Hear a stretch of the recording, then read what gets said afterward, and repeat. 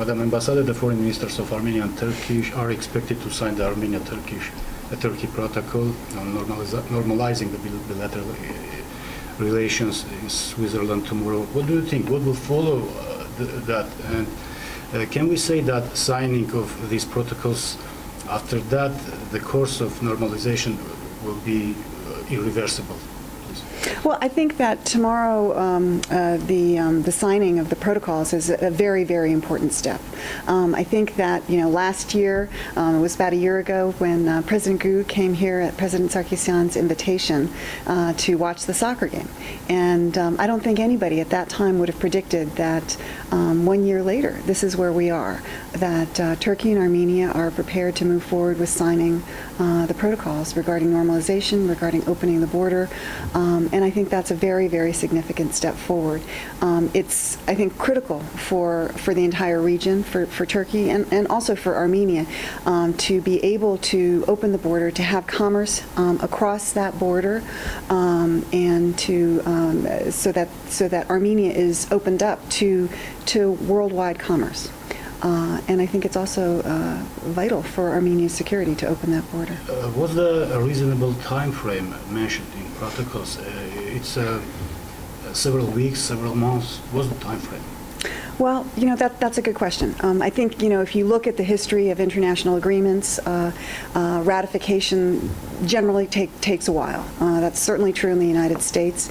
And so I think that as we move forward, what the United States has said is that we expect this to move forward in a reasonable time frame. But that hasn't been defined, whether it's, exactly how long that would be.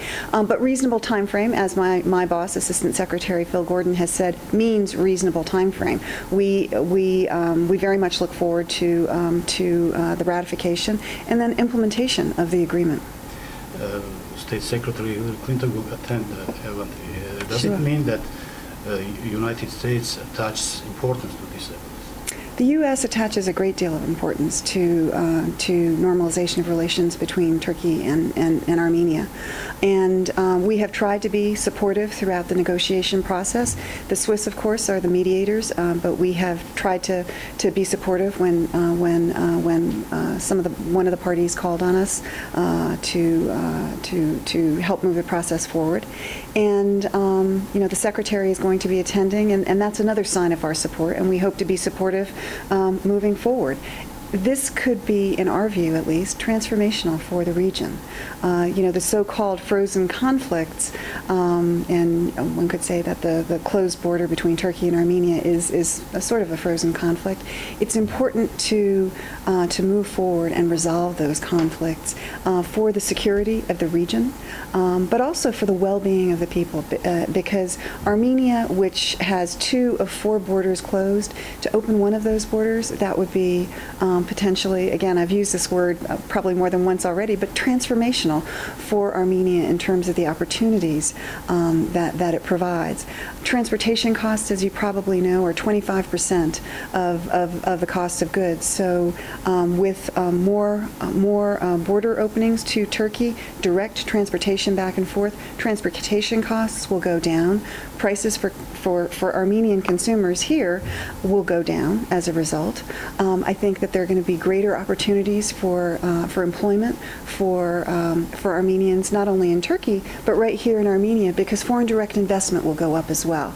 I think that investors, whether they're Armenian, whether they're Turkish, whether they are from a third country like the United States, they're going to look at Armenia not as a market of 3 million people. They're going to look at Armenia as a market of 70 to 80 million. Turkey, Georgia, Armenia, and so I think all of the opportunities blossom. Yeah, and for Armenia. Public discussions on these protocols have shown that there is some opposition to their signing, both in Armenia and its worldwide diaspora. What do you think? How justified is it to sign the protocols in conditions of such a response? And isn't there a danger that signed protocols might not get implementation in the future? Well, those are two very good questions. Let me take the first one first. In terms of the very vigorous debate that has surrounded this issue, there's no question that this is a controversial issue. It is a bold foreign policy move, both by President Sarkisyan and the Turkish leadership, and therefore I think it's natural, and it would certainly happen in the United States, that there's a lot of discussion about this, and that there are going to be very strong views, both for and against. And I think what we've seen on TV and in the blogs and newspapers over the last couple of weeks is an example of that. But I think there are also many people, or at least many people that I've spoken with, who are very much in favor of the protocols, in favor of normalization. That doesn't mean that they think that every word is perfect, but they think that the general trend is a positive one. Mm-hmm. And I think that's important to remember. Mm-hmm. And I've forgotten what the second question was. A considerable part of concern voiced in Armenian diaspora regards a possible regression, even a halt in the process of international recognition of Armenian genocide. The matter in particular concerns the Joint Committee. Mm-hmm. Joint Historical Subcommission. Yeah, Historical Committee. What do you think? Are the concerns voiced on this account justified? Well, I think that clearly there's a lot of concern about this issue. This is an important issue for Armenians everywhere in the world, and I think it's an important issue for Turkey as well. And I think that what we've seen over the past year or so, since we've been talking about normalization, is that this issue of history and the past, what happened in 1915, the Medzyeger, has received much more attention, not only here and in other places in the world, but also in Turkey. And I think that is going to be an inevitable byproduct of normalization. Right now, Turks and Armenians, they do have some contact, but they don't have a great deal of contact. And so that means that there's perhaps misconceptions, misunderstandings. And I think that when you get people together and they are able to do business together, when they're able to talk about their families, when they have normal relations as a result of normalization, they are also able maybe to discuss some of the more difficult issues that are in front of them as well. And so it's the view of U.S. leaders, it's the U.S. government position that this will help in this process. Mm-hmm.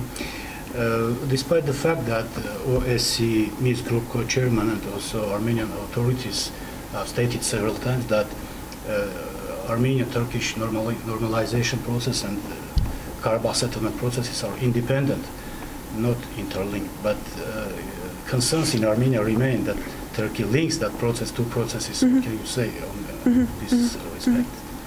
Well, as you probably know, the U.S. government position is that the processes are not linked. That there should be no preconditions to moving forward with normalization. And we have stated that repeatedly. Most recently, Secretary of State Hillary Clinton said that 2 weeks ago during the UNGA, the UN General Assembly meetings in New York. I've lost my train of thought. About that the two processes are not connected. Our view on that issue is very clear. I also understand why some of the critics of the protocols are concerned that there may somehow be linkage, even though there is nothing in the protocols. However, I think that it's not only Turkey that has a voice on this issue, it's Armenia as well. And President Sarkisyan has been crystal clear that there is no linkage between these two issues. Now, clearly, he also said recently in an interview that, generally resolving issues in the region, whether it's Nagorno-Karabakh or other issues, is helpful.